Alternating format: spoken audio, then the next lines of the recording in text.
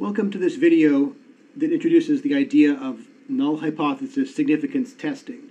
So one type of statistical inference is designed to compare two or more samples by testing a hypothetical null hypothesis. But regardless of the specific nature of the test, there's a general sort of philosophy that underlies a lot of this method. So why do we do statistical testing? Instead of just comparing the raw data, we can make some measurements of the samples. Why don't we just compare those raw numbers? Well, the data that we have represent a sample from a much larger population. So what the raw data we have, it may not be exactly like the true difference, or the true relationship, or the true result. So I like to think of statistics as the voice of reason. So it's we run these tests to help prevent us from over-interpreting something that might just be random noise.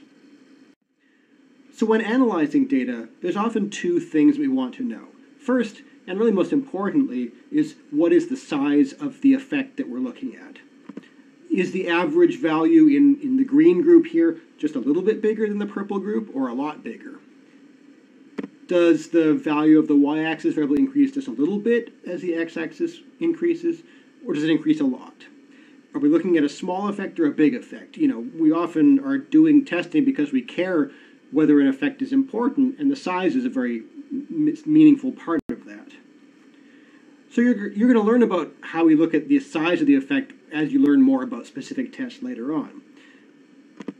But the second component is our confidence that the effect even exists. And this is sort of the underpinning of hypothesis testing for statistics, and that's what the rest of this video will focus on. So as a way of testing our confidence in the existence of the effect, we set up something called the null hypothesis, often referred to as H0 or H_0 here. So the null hypothesis is a statement that must have some single unique outcome that we can test. And the most conventional form is that there is no difference between the groups. So for example, the grain size is equal in the river sand and the beach sand if we're comparing two samples like this. In theory, we could choose any unique outcome. You know, river sand is exactly twice as large, but the hypothesis of no difference or equality is a good one because we're trying to figure out how confident we are that the effect exists. The effect is not zero. Now, we know that the null hypothesis is never going to be precisely true. The chance that these two groups are exactly the same, to infinite number of decimal places is impossible. So the null hypothesis is never true. But that's not really the point. It's a hypothetical situation that we're using for comparison. So another step or component of this is that we can explicitly form an alternative hypothesis. And almost always, this is just that there is a difference. Right? Our null hypothesis is there's no difference. Our alternative hypothesis, specifically, there is some difference, either positive or negative. We don't know whether one sample is bigger than the other, so we're comparing in either direction. But we can specifically test if one group's average or relationship or whatever is greater than the other group, or if it's less than. But, and this is a very important warning, however, you can't choose your alternative hypothesis based on the data. From the photo we have here, it's pretty clear that the river sand on the left is much bigger. But the alternative hypothesis must be based on a prior expectation. You can't look at the data and choose your alternative hypothesis based on the data. You have to choose it before you know the results based on some theory or some other knowledge. So if you have any doubt, just use a difference as your alternative hypothesis. It's what people almost always do unless you have a very good reason not to do it, and it's going to be the default in all the tests in R as well. So once you have your null hypothesis, you can collect the data, perform the experiment, look at the existing data, whatever you're doing. And the data is going to be the statistical sample. It's hopefully representative or randomly selected from the broader population that we care about. In many sciences, especially in the earth sciences, you're not often able to run a controlled experiment, but it's really important to consider then whether the sample you have is really representative. Could there be any biases that affect it? So in our example here, did we sample a representative part of these environments? Things like that. So we could collect our data, we could compare the average size, for example.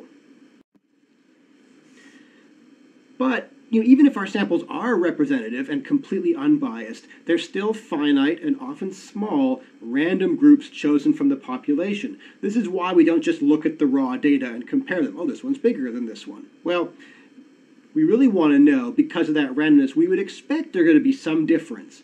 Even if the null hypothesis is true, even if those two populations really did have the same size, taking two random samples, one would be bigger than the other, just randomly.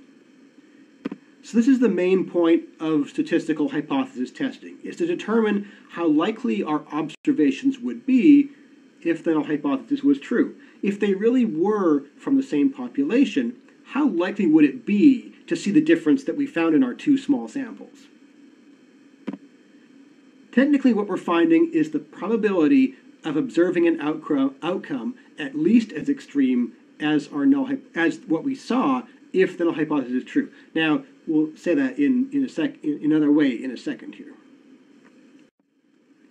So that outcome, that output, is called the p-value. So the p-value is the probability of obtaining a result at least as extreme.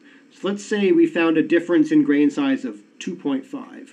Our p-value is what would be the probability of observing a difference of at least 2.5 or bigger, or negative 2.5 or smaller, or we're looking in either direction. We didn't know if one was bigger than the other to start with.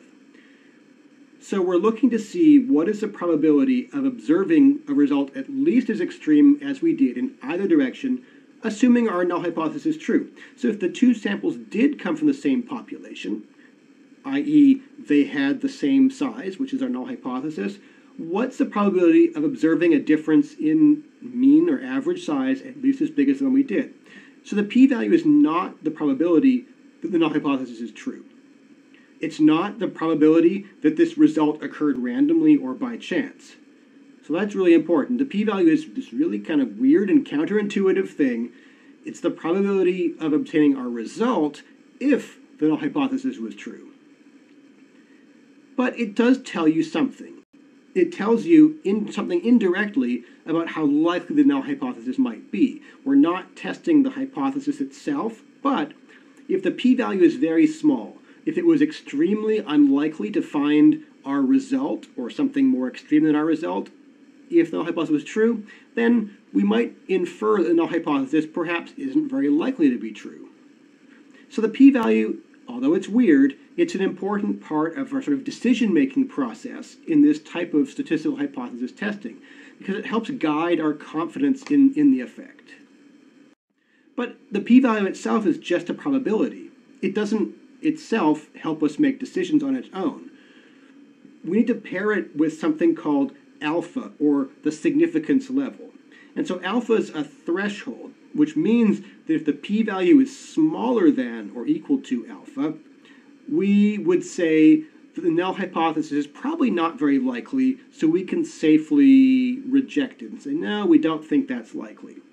The question is, what should we choose for alpha, and what are the implications of that choice? Well, consider this matrix here, these two columns and two rows. The rows in the left in blue indicate sort of two possible states of reality. We can never know which of these is really true, but in reality, we should either reject the null hypothesis or we shouldn't reject it.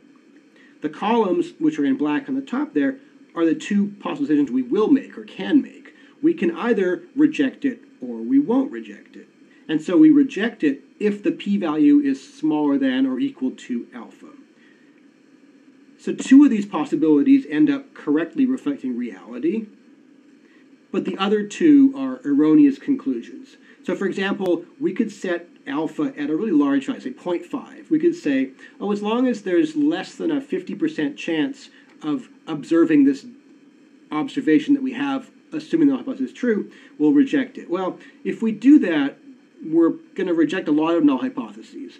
And we might do so even when we shouldn't have. And so that's called a type 1 error. It's basically a false positive. We rejected it even though we shouldn't have rejected it. And that's actually not a really good thing. In contrast, we could be very, very strict. We could say we're only going to reject the null hypothesis when the probability of observing a particular outcome is really small, say 1 in 1,000 or something like that. Well, in this case, we're not going to reject many null hypotheses, but we're going to get the alternative possibility where we should have rejected it, but we don't. So we're missing out on something that perhaps is a meaningful or significant difference. So there's a lot of history behind this, but to make a long story short, kind of the completely arbitrary but conventional choice for our significance level of alpha is 0.05. So if p is less than or equal to 0.05, we will reject the null hypothesis. If it is greater than 0.05, we won't reject the null hypothesis. Now, there's another sort of important and kind of counterintuitive point here. If we set this to 0.05, this does not mean that only 5% of our tests will be false positives. We might actually have more than that, because it depends on something called statistical power, which we'll talk about later, and also, surprisingly, on the probability that the effect is even real in the first place, which we can never know. So p-value is a little bit weird. It's sort of this decision-making metric that's conventionally used. Anyhow, keeping all that in mind, the final step is to sort of compare our results, the p-value, to our chosen significance level of 0.05. So we're going to reject the null hypothesis if the probability of observing a result at least as extreme as the one that we actually got is 5%, 0.05 or less. And so if we reject the null hypothesis, we can also describe the difference between samples or the relationship or whatever we're testing for as statistically significant. However, note that statistical significance just tells us the probability of observing the effect if the null hypothesis is true. It does not tell us whether the effect itself is important. This is where that effect size comes in. The difference between the groups, the strength of the relationship. You need to use your judgment to determine whether this effect, how big it is actually meaningful or important in the real world. Because statistical significance is a function both of the size of the effect, but also the size of sample, the amount of sample you have, the number of samples. And so, in fact, tiny differences can become statistically significant as long as you have very large sample sizes. If we fail to reject the null hypothesis because the p-value is larger than 0.05, it's not correct to say the samples are the same. We should say that there is no significant difference between them. Well, what does this really mean? Something being not significant basically means that the effect is uncertain or unclear. Group A could be bigger, but we can't rule out group B actually being bigger. Variable Y could increase as variable X increases, but we can't rule it out decreasing instead. Our confidence level overlaps 0. So the effect could be in one direction, but it could be 0 or in the other direction. So, as I said, we can never prove the null hypothesis. The chance that our two groups are actually not different at all to an infinite number of decimal places is wrong. One of them is bigger than the other. There is a relationship in some direction or another. And so when we have a not significant statistical result, it just means that we're unclear or uncertain about the direction of that effect, really.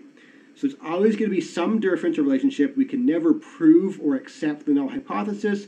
We can simply not reject it, which means that we're not really certain about what's going on with the data given the sample size that we have.